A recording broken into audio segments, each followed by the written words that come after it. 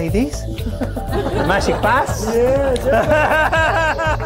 And now, incredible, because change for the knife. The most important, please. Never forget the one.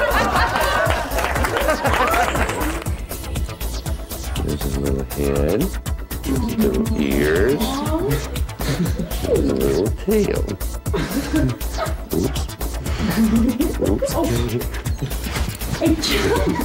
Oops. Wow! I mean, it still looks like a roll, only now it's made out of rubber. And I'll prove it to you. Whoa! We're back at the Vault, and this week I'm excited. I'm excited because I found a project that I didn't know exists.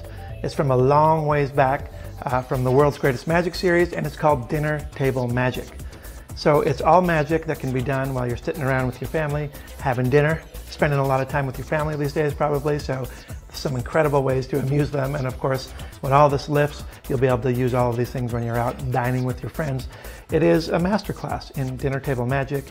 There's so many good things on here. I think you will be pleasantly surprised. So this is it, Dinner Table Magic.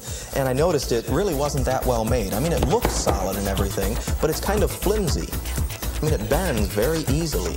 It's almost rubbery, but it goes right back to its original condition. Stay.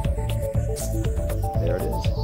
Looks like it's solid. Watch the cup, watch the coins, because if I hold the hands in exactly the right position, you know. The idea is to throw Peter over there and him, and they get together. It's gone. Tear open the sugar packet. Wait, pour it in my hand, pour it in my hand. What do you see? What do you see? What do you see? Wait a minute. What's on the other side? Is that your initials? Yeah. 1, 2, 3, go. Oh, no, not the glass. Not the glass, guys, for God's sake. No.